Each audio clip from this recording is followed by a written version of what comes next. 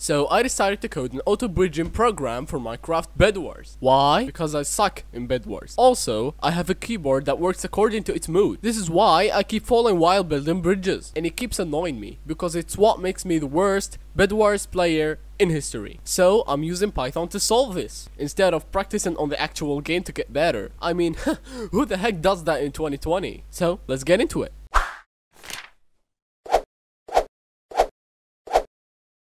So to get started, I'll need to look for a module to take control over my keyboard.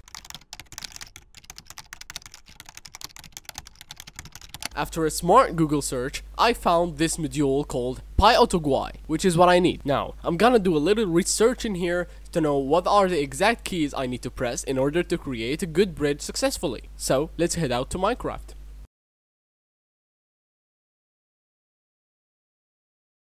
I'm gonna watch a 2 hours movie because that's the time my PC needs to load Minecraft. 2 hours later. I can't believe the dog dies in the end. That movie ruined my day. Anyways, welcome back. Now I'll just make a super flat world where I can do my research. So I'm gonna need to hold down Shift plus S plus Q or A for other people. Also, I should hold the right mouse button to keep placing blocks while moving. Now I get it. And that is for how much time? Alright, it depends on the length of the bridge. So I'm gonna let the user decide. Now, if you'll excuse me, I'm gonna use my ultimate fancy code editor, Notepad++. Now we go to the serious stuff. Let's code while my keyboard is in a good mood.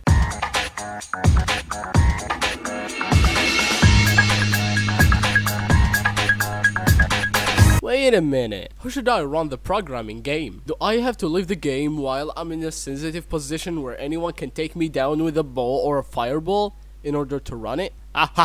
That's what a non-computer geek would say. But I say, we're gonna detect a key pressing to switch it on or off, using a module called keyboard.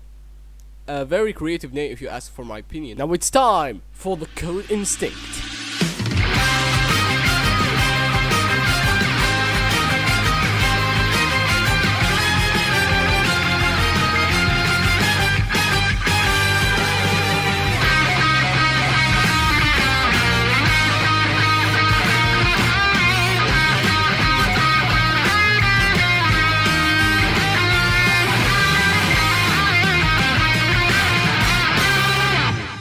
Now we're finished with our program. Let's test it. I'm 100% sure that my coding skills are not gonna fail me.